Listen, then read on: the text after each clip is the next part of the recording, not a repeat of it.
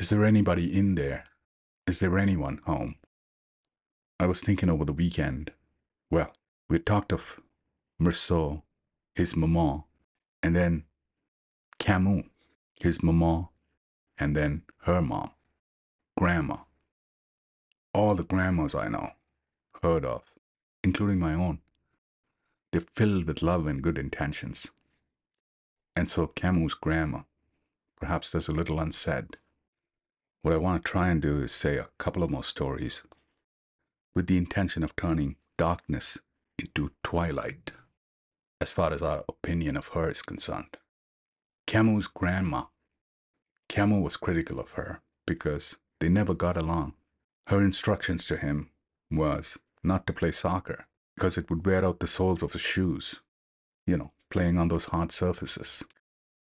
But it would seem that she was asking for the impossible because young Albert was the king of soccer, extremely gifted, talented, admired by his friends, peers, a real inspiration to his schoolmates.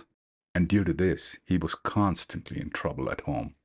The beatings would continue, and sometimes, in hopelessness, Grandma would say, "You are headed for the gallows. You're headed in the news." It could be the reason why Merceau, in the story of the stranger, gets the capital punishment. Camus was perhaps putting an end to this prophecy, finding closure to the memory of these psychological taunts. But there were lighter moments. For example, going to the cinema was a leisure activity that everybody enjoyed, looked forward to. Black and white, silent movies with subtitles. Camus had to be seated right next to Grandma because she was illiterate and it was his job to read out the subtitles to her so she could follow along. Of course, there was shushing, embarrassment for young Albert, but he improvised. He learned to summarize and tell her the shortened version in loud whispers. On some occasions before the movie would start, lights turning low, Grandma would speak in a loud voice. "I've forgotten my spectacles. You'll have to read to me." And so that was Grandma, doing the best she could, the best way she knew how. And so to all the grandmas out there, we the baby grand love you all unconditionally.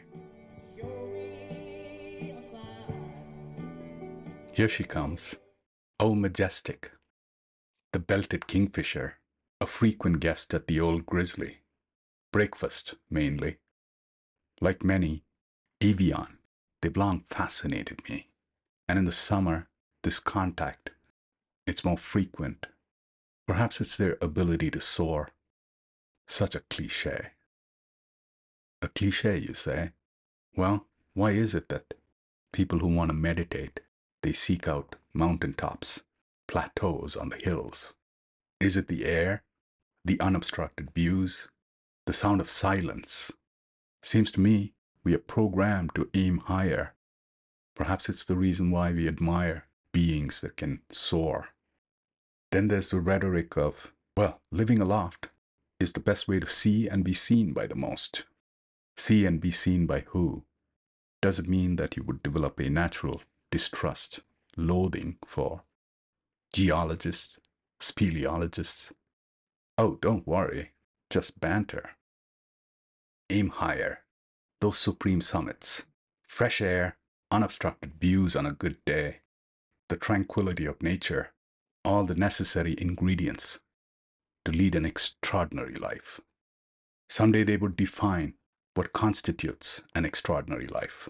How would we recognize, judge them?